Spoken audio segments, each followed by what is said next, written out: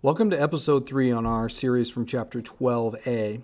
And in this final episode, we're going to talk about the structure of the DNA double helix. And we're going to go over the structure of a chromosome. Some of the basics for that one. Kind of set you up for a future chapter. But first I want to talk about the two groups of scientists who really honed in on the double helix structure of the DNA. And it starts with this woman. A woman in the early 1950s. Her name was Roslind Franklin. And she's doing her work in England. And she's working on a technique that's called X-ray diffraction. Now, what Rosalind would do is she would take X-rays and shoot them in to, say, a beaker full of some certain kind of biomolecule. And when she was working with DNA, got a prop here to show you, she basically got lucky on one or two of her shoots. And if you see here in this model of DNA, the X-ray went straight down through it. And so if you look at this picture on the lower left or on the left side of your screen, you can see how it crisscrosses and forms an X shape. And you can see that there's a dark band on the top and there's a darker band on the bottom. And then you can see some light ones to the left and the right.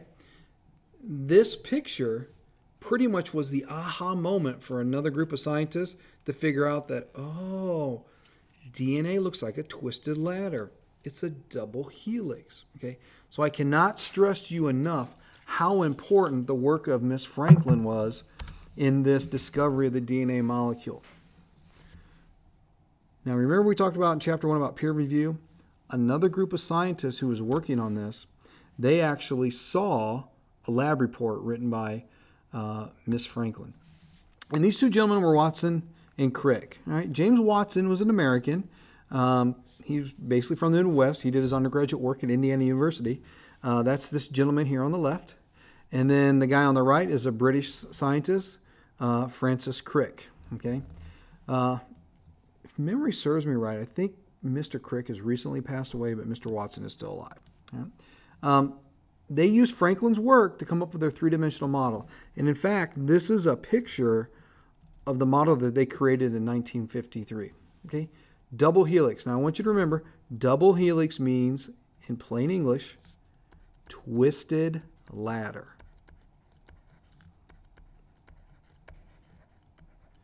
And the double part refers to two strands. We'll talk about that in just a little bit. Okay, two strands. Okay. The helix has a sugar and phosphate backbone. Basically, if you draw a ladder like this, the sugar and phosphate backbone is right there. And the bases are in the middle. And the steps of a ladder are called rungs. So the rungs of the ladder are the nitrogenous bases. I'm going to draw right down in here. So the bases would be here in the middle. And these bases are held together by hydrogen bonds. Now these hydrogen bonds are real important. It's strong enough to hold the ladder together, but it's not too strong that you can't unzip it pretty easily. The DNA has to be able to be held together, but it needs to be able to be unzipped when you want to do replication or when you want to make proteins, because you have to read some of the DNA. Okay, we're going to cover those two concepts in some upcoming podcasts. All right, let's get rid of that stuff, move on to the next slide. As you see on this slide, we have a detailed structure of the double helix. And the first thing I want to do is I want to draw a nucleotide. Or actually, I'm going to circle this one. Now, a nucleotide has three parts. It has a phosphate group right there. It has a sugar, and in this case, the sugar is deoxyribose because it's DNA. And then it has a nitrogenous base. I'm going to put a B here for a base. And in this case, the base is thymine. Now, because it only has one ring, if you remember from the previous episode, this is called a pyrimidine. You have a single pyramid. Okay. Over here, you follow Chargaff's rules. A pairs with T. So here's adenine.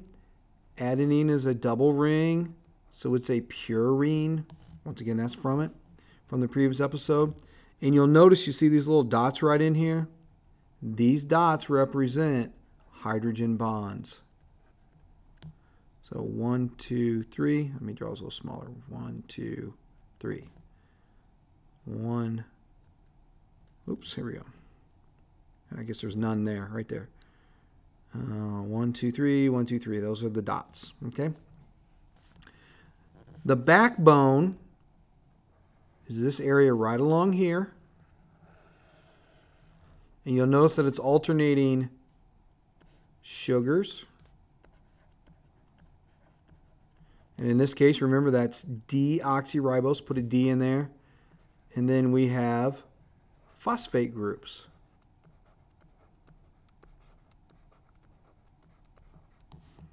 And here's a P. So the sides of the ladder, if we draw it over here, it'll look like this.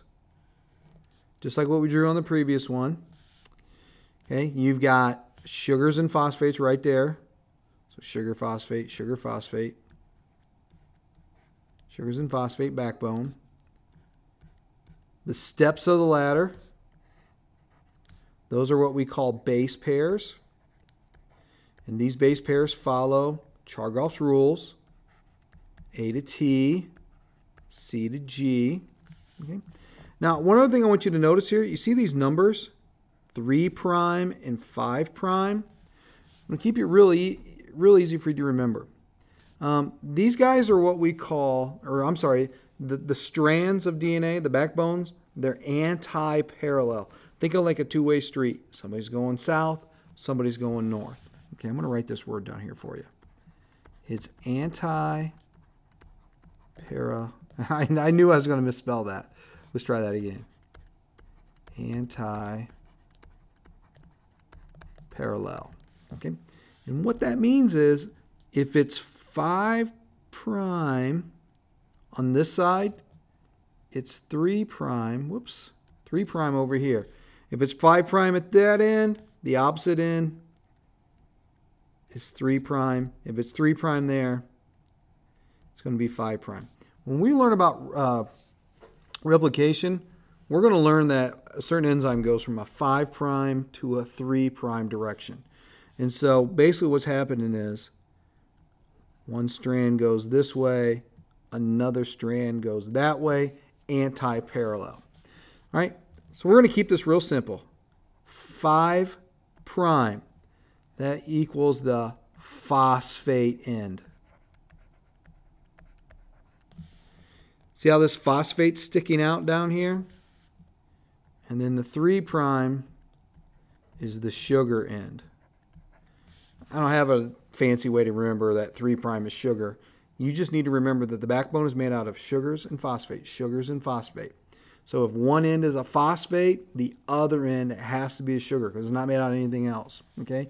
So maybe you can think of you need 3 sugars in a cup of coffee or something like that. All right? So 5' is the phosphate end. Just think of the F sound, and 3' is the sugar. Okay? And remember, hydrogen bonds hold this together. They're strong enough to hold it together, but if you need to unzip it, they're pretty easily broken. Okay? All right, let's wipe that away. This is a real important one. Make sure that you study this one right there. This is an important slide, so make sure you study it. All right, DNA is kept in chromosomes inside the nucleus of eukaryotic cells. Now, you need to know what eukaryotic means, okay? The prefix U means true. And true cells have a nucleus.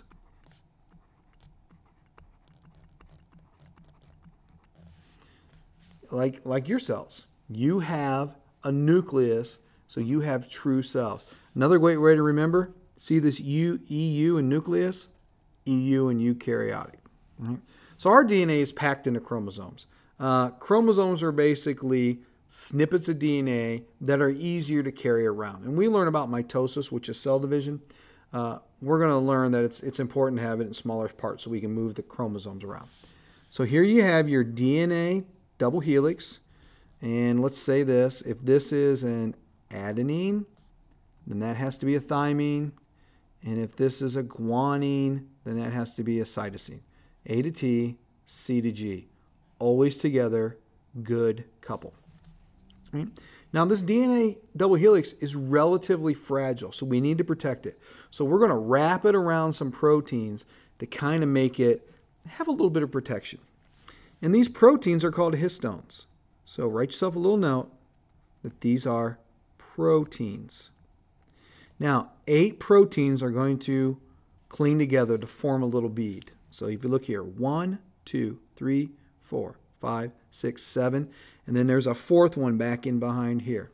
Now, 2 loops of DNA are going to wrap around 8 histone molecules, and that's going to form a structure called a nucleosome. Oftentimes you're going to read that nucleosomes are described as beads on a string. Let me get caught up there. There we go. Okay, and you want to remember that it's 8 histones, HIS for histones, and 2 DNA loops. So you see here, right here's a nucleosome. 1, 2, 3. There's a 4th one hidden behind here. 5, 6, 7, 8 histones, 1 loop, 2 loops. That's 1 nucleosome. Okay? The nucleosomes are coiled up into what are creatively called a coil.